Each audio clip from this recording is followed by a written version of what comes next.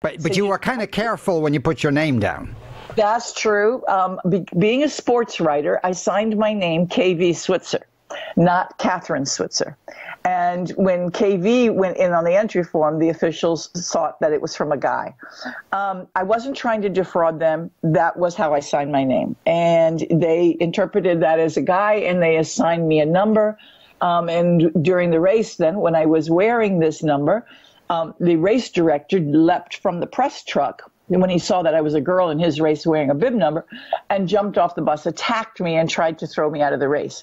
It was a terrible, terrible moment, actually. I mean, and actually, I would encourage people, because there are pictures of this online, and it's quite extraordinary. This man was so motivated to keep women out of a marathon that he was prepared to attempt to sort of tackle you to the ground.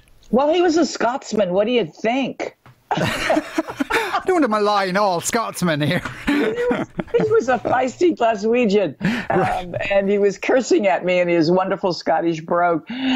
He was the defender of the race. Don't get me wrong. He thought that I was a clown. I was making a fool of him, and that that I was there as a joke. He couldn't believe that I was serious, and I was very, very serious. My coach was screaming at him, "Leave her alone. She's okay. I've trained her. Leave her alone."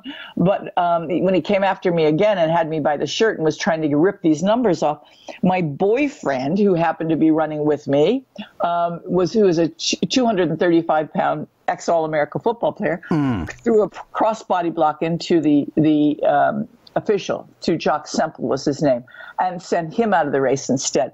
And the photos you're talking about, of course, were captured from the press truck, because the press truck was right in front of us. And it was just an astonishing moment in time.